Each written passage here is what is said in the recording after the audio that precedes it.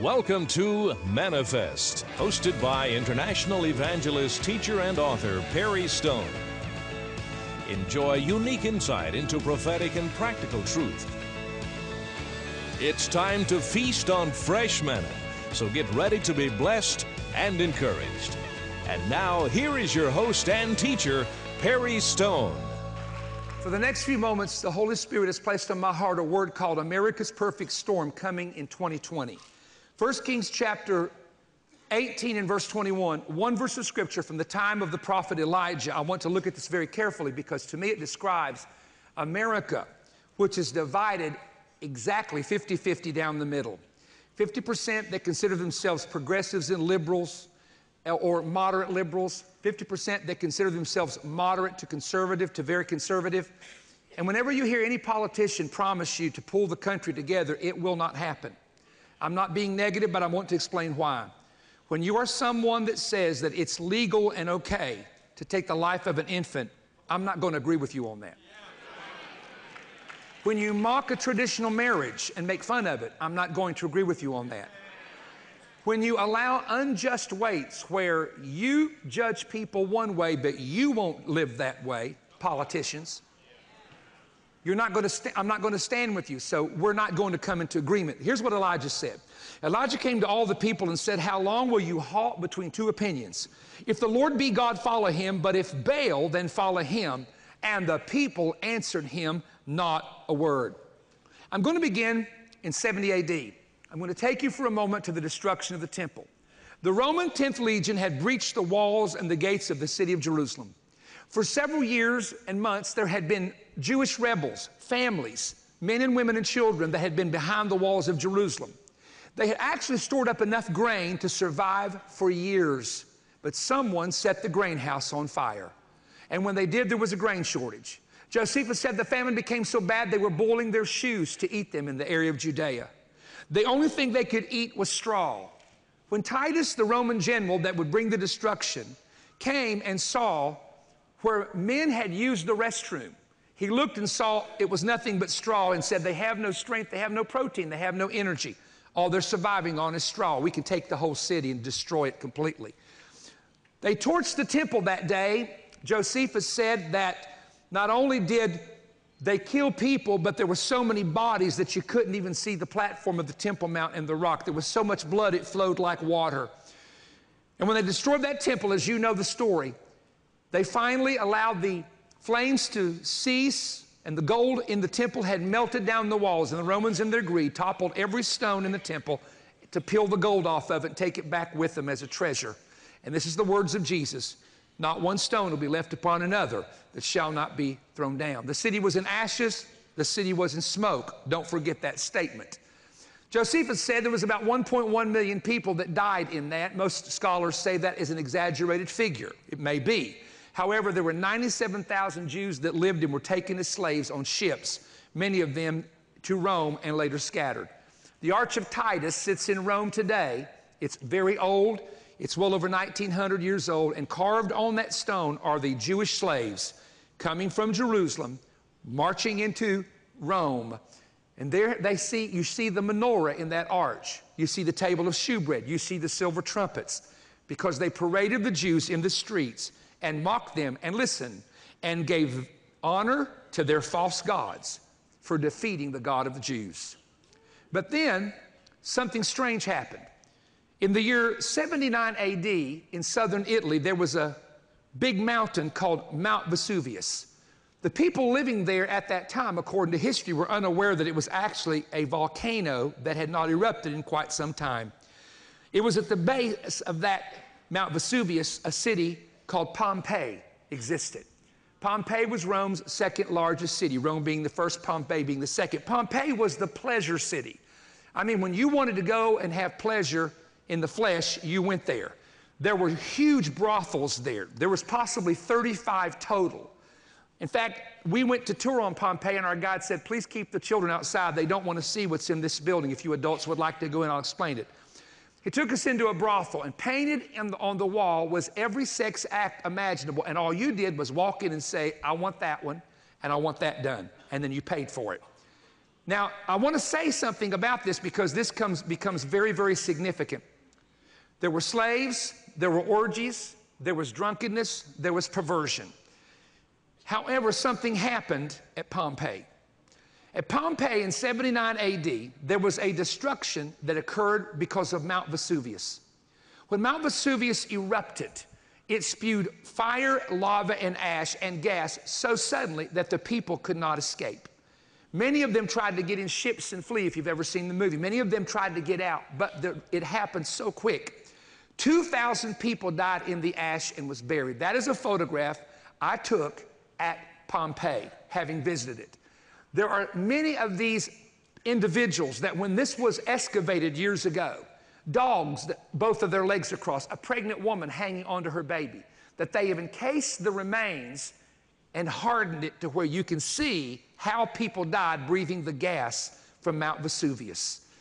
Now here's something interesting. Vesuvius comes from the word Vulcan, and Vulcan was a god of flame and metal. Here's my point. I told you about 70 AD, the Romans destroyed the temple. 9 years later, Pompeii, the second largest Roman city, is destroyed. Why am I telling you that? Because guess when Jerusalem was destroyed on the Jewish calendar in 70 AD, the 9th of Av, the most negative date on the Jewish calendar all year long. Guess when Pompeii was destroyed 9 years later, on the 9th of Av. When the fire came, and all of the lava came, and the fireballs came. Listen very carefully. Pompeii had 4 temples to 4 idol gods, and all 4 were completely destroyed. In Pompeii, someone surviving, they think they may have come back for some goods, but they took the time to write something on the wall. And this is scary. They wrote the last words, Sodom and Gomorrah. They knew the story of Genesis chapter 19, how that God in his judgment, because of the iniquity of the city, had sent a fiery judgment to burn Sodom and Gomorrah to the ground. And they said, now we are Sodom and Gomorrah, and we are seeing a repeat of the judgment of God. There is a law of God that American people, unless they're Christians and believe the Bible, they don't understand. And when you talk about it publicly at any given time, you're going to be mocked and ridiculed. And that law is this, that judgment comes, according to Genesis 15, according to the book of Revelation, when the cup of iniquity becomes full, when individuals refuse to repent. In a city called Beth-Shan, which is located in the Jordan Valley in Israel. We go there every year on our Israel tours. You see the evidence. In fact, now it's been put back together. I'm talking about the columns and the streets. But when I first saw it excavated, all of those huge columns were lying on the ground in one direction all the way down. They took me to the end of Beth-Shan and they said, do you know what we found under this column? We found a man, a skeleton of a man with gold coins in his hand. As the earthquake was happening, he ran into the temple to grab the gold from the god, and he was leveled by a column weighing tons, where he lay for over 1,000 years. In the city of Babylon, Mystery Babylon, in the book of Revelation, it says that there is a city where a woman has a golden cup in her hand full of the blood of the saints, and yet God sends the judgment because of the shedding of innocent blood. When you go to Babylon and you go to the book of Daniel and you read about Nebuchadnezzar having that handwriting on the wall, if you'll read it in Daniel, it will say that behind the candlestick, a handwriting of a man occurred. Ladies and gentlemen, I want to tell you what that candlestick was. It was the menorah from the temple. And he brought the temple vessels. Read it. He was drinking from the vessels of the temple. He brought the temple treasures in. And the night that he mocked the God of Abraham, Isaac, and Jacob, and took sacred vessels and drank from them and had iniquity, that night was the city overthrown by the hand and the finger of God. I want to tell the American people something, and you can laugh at me if you want to, but in Washington, D.C., God's handwriting is coming on the Capitol building in the name of Jesus, and you better get ready to pay attention to what he's about to tell you and what he's about to say. According to Josephus, When the temple was about to be destroyed in 70 AD, there were cosmic signs that happened. One of the strange signs that happened between 66 and 69 AD, according to Josephus, who was an eyewitness, he said that there was a gate of the inner court that took 20 men to open and close. And one night, it opened and closed all by itself. And then there was a voice heard that the priest heard saying, "Let us depart from hence." There were two interpretations to that event, according to Josephus. There were men there that said, "This is great. God has just shut the gates on the Romans. He shut the gates on the enemies. This is a sign, let us depart from hence, that we're going to be protected from the enemy who's going to have to depart from us." Wise men said that is not true. What has just happened is God has left the temple.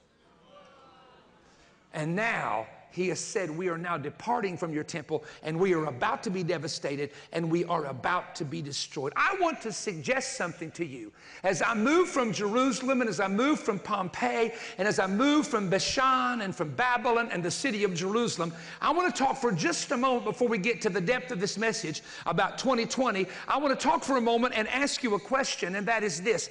Why is it that some nations on the earth seem to be blessed and others seem to have extreme levels of poverty? One that I can tell you about that I know quite a bit about is Haiti. You can go to the Caribbean and go to every island and you'll see people that are blessed and prosperous, and you'll see plants, and you go to Haiti and it's like something has happened to the land in Haiti. I was told many years ago by a man that was a missionary there for 20 years. He said, "Let me tell you what happened to Haiti." Haiti was under French control. The Haitian people were part French and part African, but a lot of them came over from Africa to that part of Haiti to live. But they hated the French so much that they decided to give their island years ago over to the devil. And they dedicated it to Satan. And then they got into something called voodoo. And it was a mixture of everything. And as a matter of fact, let me tell you how powerful voodoo was. And this came from the missionary who passed away several years ago. I was in his home and he said, "Perry, when I was in Haiti, Papa Doc was the leader of Haiti. Papa Doc was very heavy into voodoo. When John F. Kennedy did the blockade to Haiti with the ships, he said Papa Doc had something very weird about him because he would not go out in public. He was afraid of demons and spirits. But he would go out in the month of November on a certain day. And that's where he felt free and protection. It happened to be that time frame that he made a doll of President John F. Kennedy and stuck the needles in the back of its head and commanded that a demon spirit would find someone to kill him. And lo and behold, on the day that Papa Doc would leave his palace is the day John F. Kennedy was shot in Dallas, Texas. Now, I could go on and talk about it, but let me talk about just the extreme poverty. So a missionary asked God one time, and I want to just say something about curses and voodoo. You don't have to worry about that when you're under the blood of Jesus and you're living for God. And just because people go to church or even maybe go to Mass doesn't mean they're born again. You know that as well as I do. Even in Protestant churches, it's true.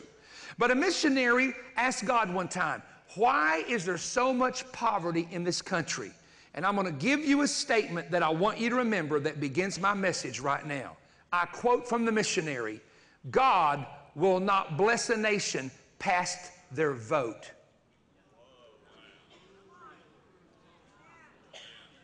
Maybe I need to tweet that and just make it known and get it real controversial like all this other stuff.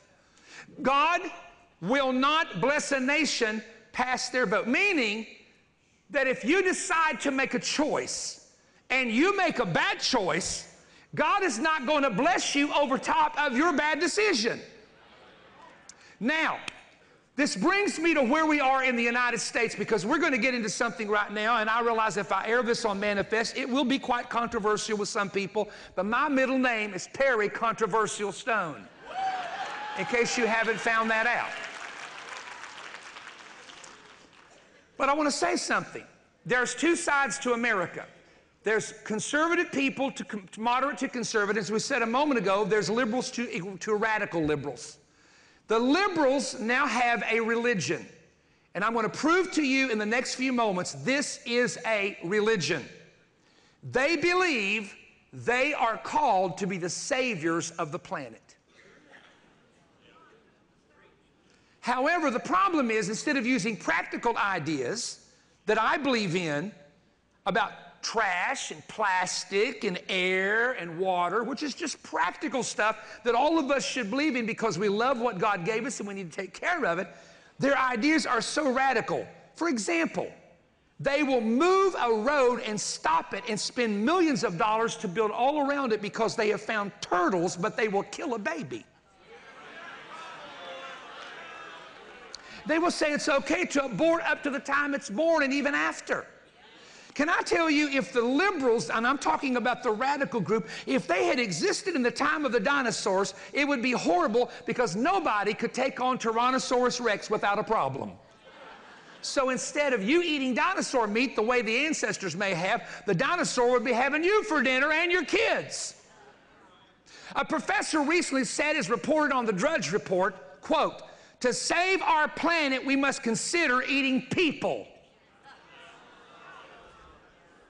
Now, one candidate who is running for a high office also made the statement that one of the first things they will do when they become president is sign on the first day a ban on all fossil fuels. Now, in case you don't know what a fossil fuel is, that's the gas you put in your automobile. Now, I said, well, if we do that, we're going to have to go back to riding horses. But no, horses and cows expel gas. And so in case you haven't heard, their next statement is we have to get rid of the cows who are blowing gas all over the planet. I'm going to be blunt whether you want me to be or not, because somehow it's messing up the atmosphere. I want to tell you something. This is the kind of utter foolishness that can destroy a nation's economy within a year's time.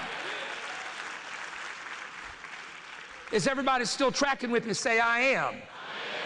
Now, if the progressives, the liberals, the radicals had been living in the time of the Bible, you're going to see 8 headlines that would have been in the paper back in that day. Headlines number 1, the crossing of the Red Sea. Ready? Wetlands trampled in labor strike.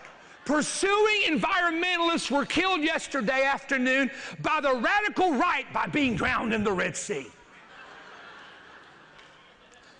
If the radical left had been living in the time of the Bible, and we would have seen the news report about David killing Goliath, it would have read this: David killed Goliath. Hate crime kills beloved champion. New danger as religious fanatics throw stones. If the liberal progressive, the radical left, had been living in the time of the Bible, the headlines about Elijah on Mount Carmel would not have been how God came through and let's turn to God. Fire sends religious right into a frenzy. Elijah kills hundreds on the peak of Mount Carmel as fire burns, scorching the famous mountain. Oh, it gets worse. If at the birth of Christ, the liberal progressives would have been living, the newspaper would have read, couple removes animals from stable. Animal rights activists enraged, threatening to sue the insensitive family in Bethlehem who took action due to all the hotels being filled to capacity.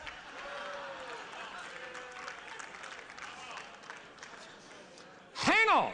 If the liberal left had been living in the time of Lazarus being raised from the dead, fake news headlines would have read, fundamentalist preacher raises a stink. Reading of Lazarus' will now delayed by conservative preacher's interference of the burial. Come on, help me somebody. If the radical left had been living at the time of Jesus feeding the 5,000 a free lunch, the news would have said FDA investigates safety of mass feeding program. Fish and bread provided to the 5,000 attendees at the local religious rally were not approved properly and prepared by the FDA regulations. If the extreme leftists had been living at the time that Peter found the coin in the mouth to pay his taxes, administration demands Peter spread the wealth. City leaders demand Peter share wealth found in fish's mouth with the Galilean community. I hope you're listening. And finally, the fiery furnace. Here we go. Dangerous carbon release, 3 men to blame. is illegally heated 7 times hotter than guidelines recommended. Now that's hilarious, but you know, like I do, that in every one of those incidents, if the progressives had been living then, that's exactly how the news would have been read. Somebody help me say that's the truth.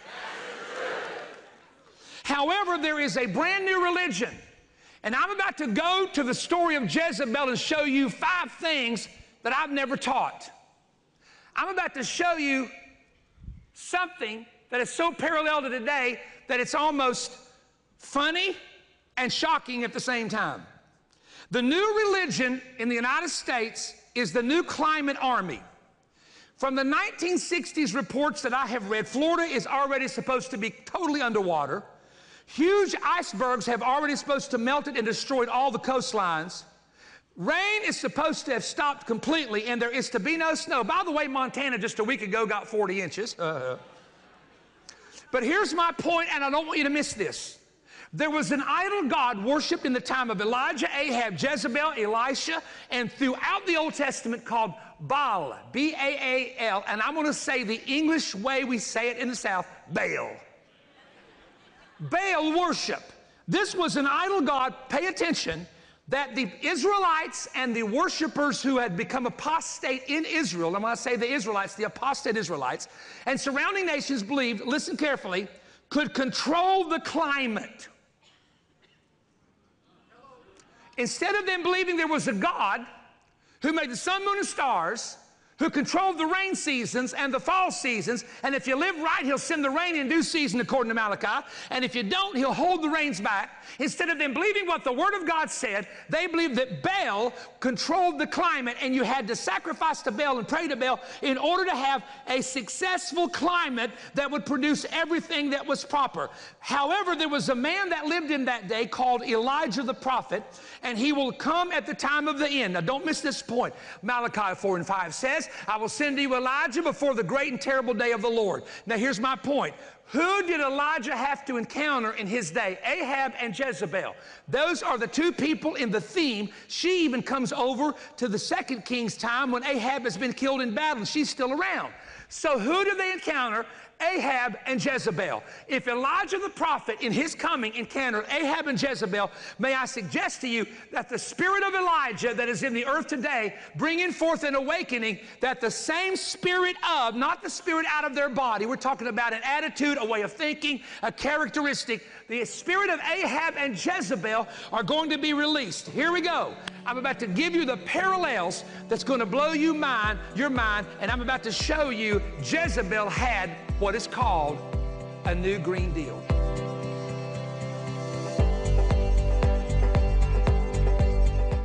I'm happy to announce that our 2019 International Camp Meeting messages are now available on CD and DVD.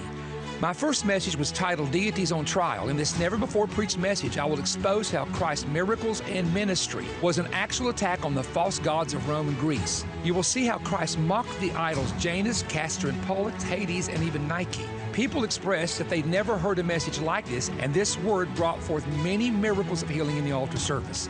The second message, Confusion in America's Prophetic Camps, is where I expose 4 prophetic beliefs that are being propagated today. The belief that the rapture is a false doctrine, the belief that the Antichrist has already come, the belief that the tribulation is past, and also the teaching that we are in the first half of the tribulation. I expose these ideas as incorrect, and I believe this prophetic information that you're about to hear is going to help you understand the times in which we're living. I then taught the prophetic meaning of 2020 and 5780, which is the Jewish New Year, taking the Gentile and Jewish New Years and using the Hebrew alphabet and pictographs of the corresponding letters. I boldly predicted the prophetic themes of spiritual significance of the next 12 months based on rule number 29 of the 32 rules of Hebrew hermeneutics. This year lines up with Genesis 48 and Joel 2. Since 2012, this method has been accurately used to predict the themes, patterns, and even events that would unfold that year and has not missed yet. Discover in advance what 2020 holds. Friday night's message was called America's Perfect Storm Coming in 2020. Learn the 5 parallels in the days of Jezebel being repeated in America right now. I reveal how ancient history is being repeated, including the ancient Bell spirit that is paralleling the new religion of climate change. Discover the historical difference between socialism and capitalism and hear the prophetic predictions for America's future. Discover 3 things on earth that radicals and atheists can never defeat. My final message was this: divorce, marriage, and remarriage. Beginning with the Hebrew word studies in early history, I explained God's plan for marriage and also reveal a strange fact showing that Moses was married to 2 different wives prior to the law. I then delve into complicated and controversial New Testament verses on divorce and the biblical instruction concerning divorce and remarriage based upon Christ and Paul's teaching. You will also enjoy Tommy Bates, John Kilpatrick, and Ron Carpenter. Each man preached a dynamic and eye-opening message that was very needed. You can now order the CDs in a beautiful album for your donation of $60 or more and ask for offer number 19IC-CD. For the DVDs, for your donation of $95 or more, ask for offer number 19IC-DVD. Call toll-free right now, 1-888-21-BREAD, or you can write me at PerryStone, P.O. Box 3595, Cleveland, Tennessee, 37320, or go to PerryStone.org. But whatever you do, get this material right now. You know, there were parts of this message, I told him, I said, there are parts of this I will not put on worldwide television. And it's not just about me, it's about the stations who air our program. We're very protective of them. But I want you to hear the entire message. There were people that stood to their feet literally under the power of God throughout this message. And there's a perfect storm coming. And those who believe in the Bible and those who believe that the Bible is the inerrant Word of God have to be prepared for this which is coming. And so I want you to get the CDs or the DVDs. Remember, the DVDs have pictures that I show that I hope that you get those. And let's just see what the Lord's going to do through His people. And I want to tell you something. In 2 Thessalonians 2, it talks about there's a restrainer on the earth. And only when that restrainer is removed can the Antichrist, the man, be revealed in his full identity. And when you talk about the church that is filled with the Holy Spirit around the world, 800 million people who are baptized in the Holy Spirit, that's an estimate around the world. Did you hear what I said? 800 million worldwide. And you see the outpouring of the Spirit that is continuing to happen every single day around the world. There's something that God is doing. And I want to say something to the body of Christ. Do not be discouraged what you see in politics. Do not be discouraged by what you see with the lies and the innuendos and the hate that is out there, because there is a very large remnant of God's people, Spirit-filled people who are out there who are going to do the work of God in these last days. Now, I want to tell you, and you're going to have to register for this. There's no fee to attend, but I'm coming to South Dakota the end of May to a expo center there, and I'm coming to Billings, Montana in July. I'm coming west. Now, you guys have asked me to come west, so I'm asking for your prayers, and I'm asking you to attend these meetings. I don't care if you have to drive across 1 or 2 states to get there. The information is at PerryStone.org, and also I'll be doing a lot of YouTube videos on my YouTube channel. There's only one PerryStone YouTube channel that's official, and I'll do some videos on there, and I want to update you with information. So be sure and follow us on our social media, and be sure and follow us, of course, on the YouTube video media as well, the special things that we present. And don't forget your Christian station that is airing this program.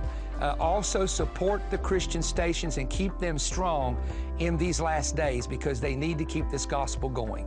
See you next week.